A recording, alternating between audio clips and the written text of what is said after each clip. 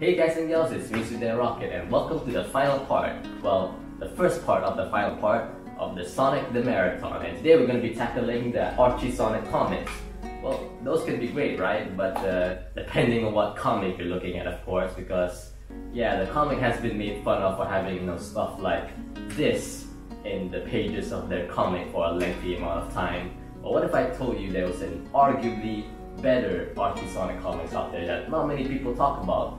And all it took was a reboot for all that happened. So in this first part, we're going to talk about how the reboot happened, and in the second part, we're going to be talking about what were the changes with the new rebooted comics. So without further ado, let's get into it.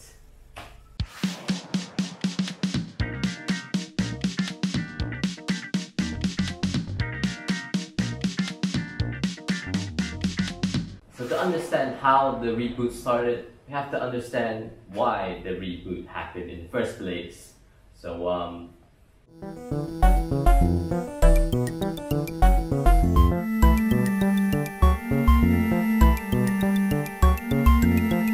during the release of Sonic Chronicles: The Dark Brotherhood, one of the original writers for the Archie Sonic comic was kind of a bit mad, I guess. I don't really know the full context, that the Sonic Chronicles game had characters that are very, very, very similar to the characters he created for the Archie Sonic comic.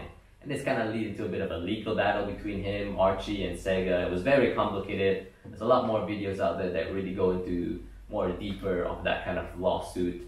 So to put it simply, at the end of the day, the Archie Sonic comic team weren't able to use some of the characters that have been created for the world they have in Archie Sonic comics. So since they cannot tippy-toe, I guess you can say, around some of these characters, they have to reboot the comic. And luckily, all the pieces are in place for a reboot.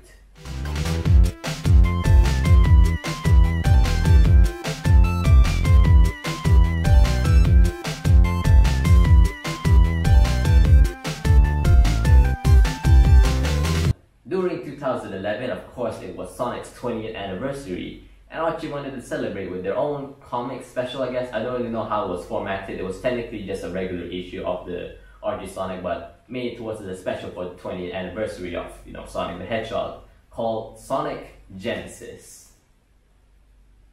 Haha, very funny. It's not like this is the 1,000th time this joke has been done. Put in the real one. No, we're not there yet. The other one. Ha. I get it, but that's still not the one. There you go. So yeah, in this story, Dr. Eggman wanted to roboticize Sonic's world of Mobius in one big suit by using the Deathfake Mark II. Yeah, at this point there really isn't that much of a Deathfake Mark II besides Sonic the Fighters. Sonic 4 Episode 2 won't be out until next year. But to make Dr. Eggman's plan more easier, he decided to unleash the Genesis Wave using a Chaos Emerald, which allows him to bend the rules of reality. When he decides to unleash the Genesis Wave, it turned Sonic's entire world into the classic Sonic the Hedgehog 1 and 2. So the special just revolves around Sonic the Hedgehog and his buddies from the comics, including Tails, going through the classic levels of Sonic the Hedgehog 1 and 2, skipping some, but yeah, the majority of levels you see in the game. And it was fine. It really isn't that special. It was just a fun little walk down memory lane, I guess you can say. At the end of the day, Sonic turned Super Sonic and was able to fix everything and brought everything back to normal. And it feels like it never happened in the first place. Although stuff did happen after that. The Chaos Emerald was missing after everything was reverted back to normal. But yeah, it was just a fine little special to celebrate Sonic's 20th anniversary. But little that people know that this is the beginning of the end of the original Archie Sonic comic universe.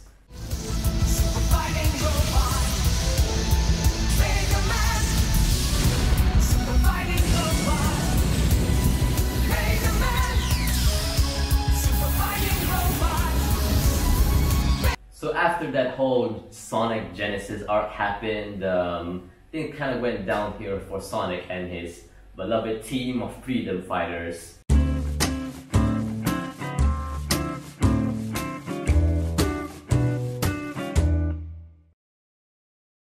I guess you can say the Freedom Fighters kind of disbanded. The only Freedom Fighters technically that were still there is Sonic, Tails, and Amy.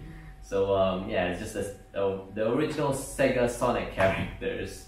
But yeah, of course this doesn't last for long because a big ball of light, I don't know how you say, a big flash of light happened when Sonic was trying to rescue Sally from the clutches of Dr. Eggman.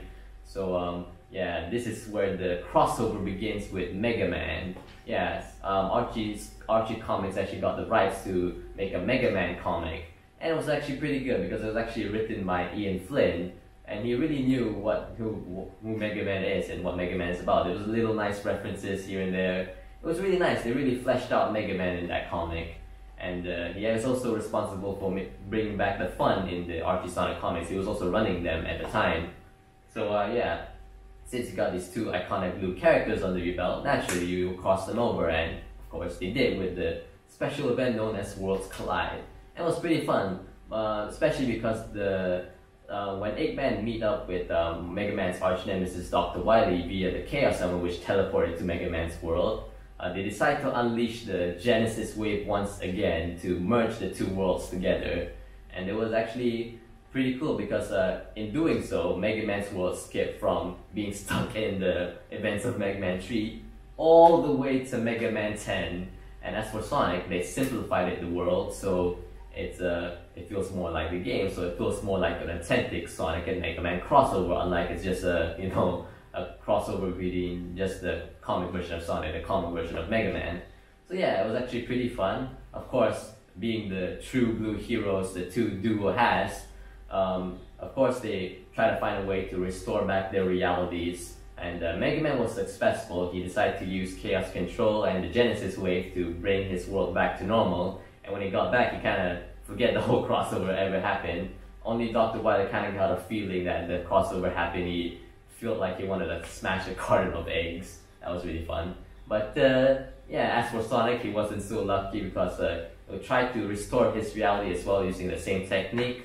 But Dr. Eggman decided to interrupt his process because he cannot afford to have his plans foiled again by Sonic. So he interrupted the process. The entirety of the world shatters around them, which is actually a pretty cool image.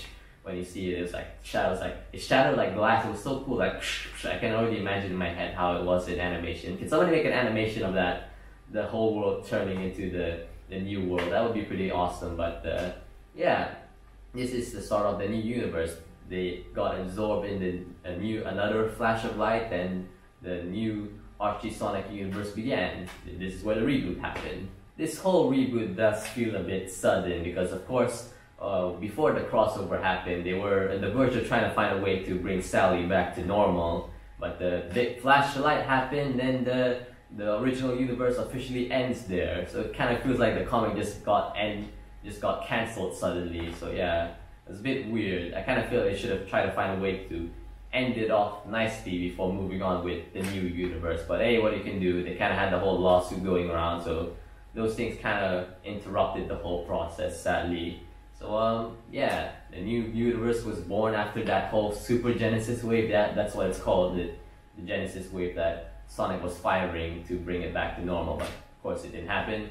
So yeah, it's called the Super Genesis Wave, and what did it do to Sonic's world and how different it is to the old universe. We're gonna see next time when we head on to part 2 and see, well, what the difference is. So until then, rocket on. Hey, is it just me? I feel like there's a big flash of light.